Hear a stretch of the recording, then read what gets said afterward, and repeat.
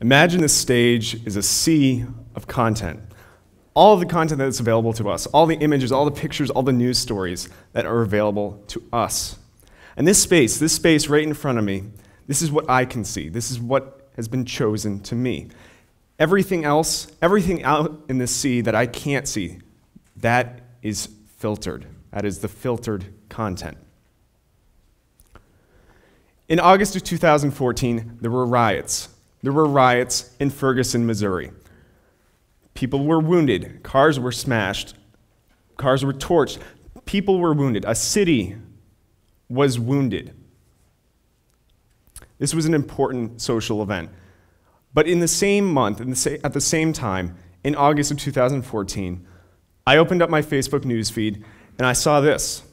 I saw pictures and videos of people pouring buckets of ice water over their heads. They weren't doing it for fun, they were doing it for charity. They were doing it to support the ALS Association, also known as Lou Gehrig's disease. And these were both important events. But I asked myself, why didn't I see this? Why didn't I see pictures or videos or information about these riots, which were directly affected me as a citizen of the United States and as a human? After learning that I didn't see these, I was confused, I was frustrated. Why didn't I see this content? Why wasn't I aware?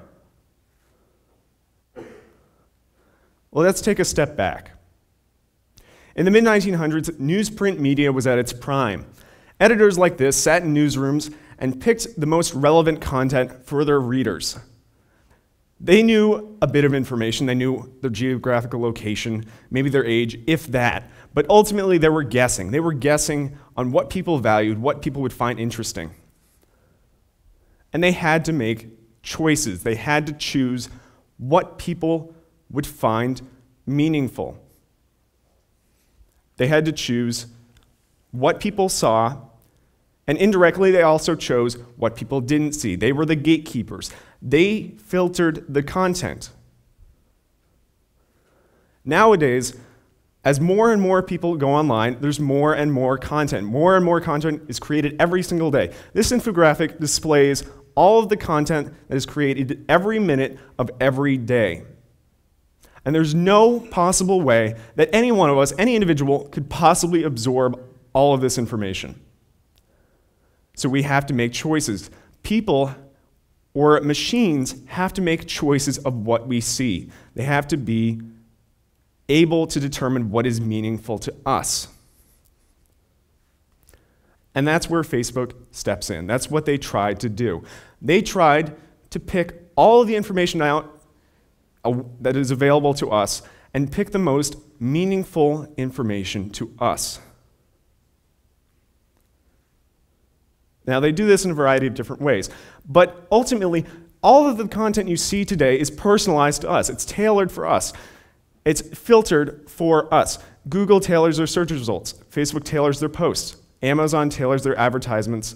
Netflix tailors their recommendations. And OkCupid tailors relationships. They try and match people based off of the information you've provided. So chances are, if you've searched on Google and you have a Google account, your search results are personalized to you. It looks at all the past searches that you've done, and it tries to assess what you value, what's important to you, and what's relevant. So let's say you search for universities in Maine, and then 10 minutes later you search for simply universities. It's more likely to show you universities that are geographically centered in Maine.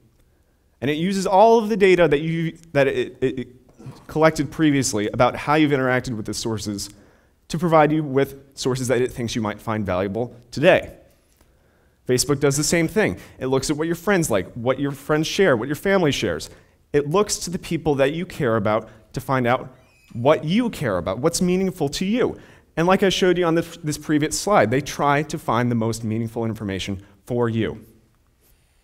Amazon tailors their advertisements. If you've ever searched for a product on Amazon, maybe a soccer ball, a new water bottle, anything, you might see advertisements tailored to you almost immediately. 10 to 15 minutes later, you will see advertisements for those. Netflix tailors their movie recommendations.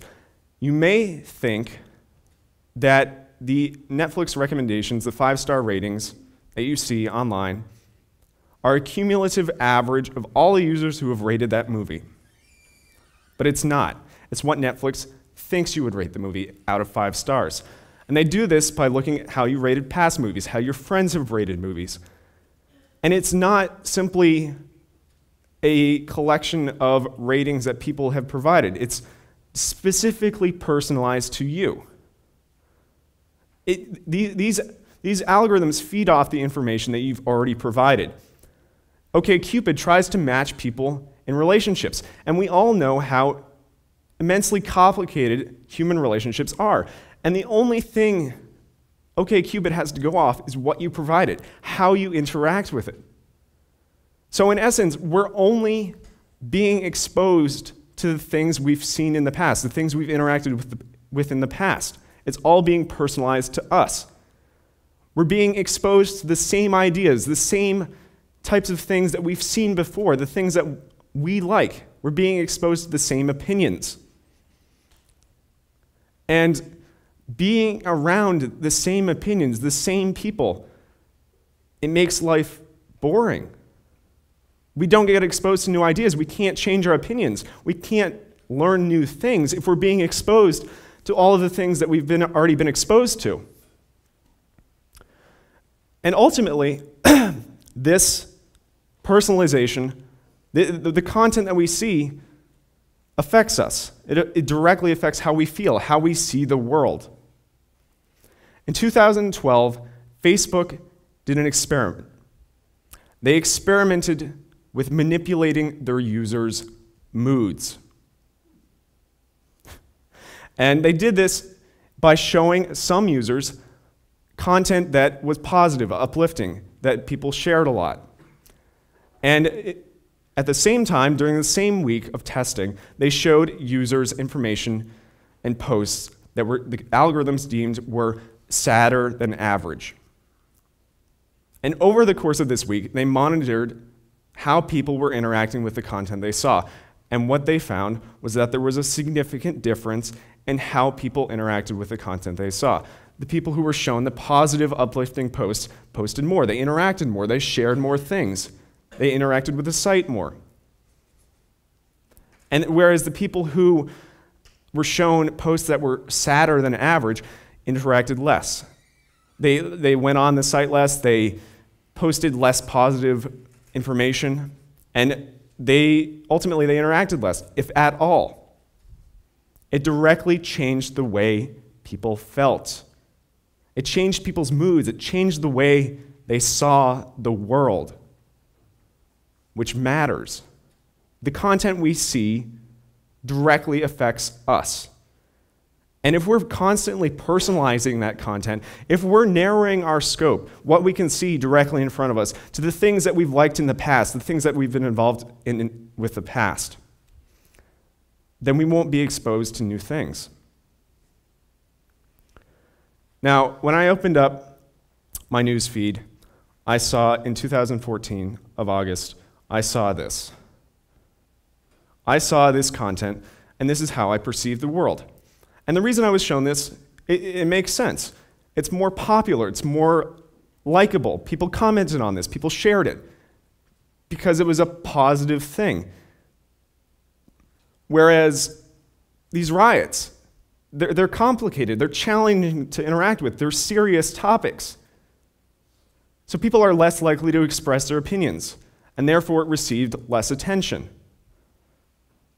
But the popularity of content doesn't always correlate with its importance. Now, both of these events have something in common. They both started with an event. The riots started after a white police officer killed a black civilian. Somebody died. And in the same way, people died because of ALS. Both of these started a chain reaction of events to try and evolve humanity, change society. And they both started with an event, which led to a call for action. These riots were a call for action. This fundraising effort by the ALS Association was a call for action, an effort to raise awareness. But the call of action fails if nobody's available to hear it. If I don't hear it, how do I become involved? I didn't hear about these riots on my newsfeed. And if I don't know they exist, then I can't be aware. I can't be aware of what's around me. And if I'm not aware, I can't take action. We can't take steps in the right direction. We can't take steps in the ways to change the world. Without action, there's no change. There's no evolution of society. So it really comes down to awareness, how aware we are. If we're able to view all of the content that may not be meaningful to us, but that is still important, we will be better citizens. We'll be more enabled to change the things around us. Now, there's a few parties who are responsible for this phenomenon.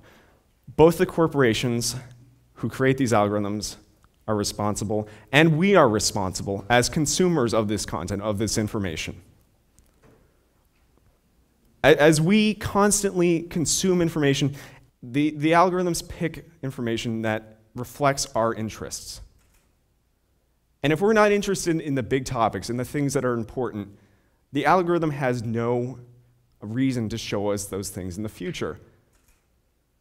These corporations provide a service, and it's not a disservice, but we have to use it effectively. We have to search out the things that we really value, that are important to us, that are important to the world. Thank you.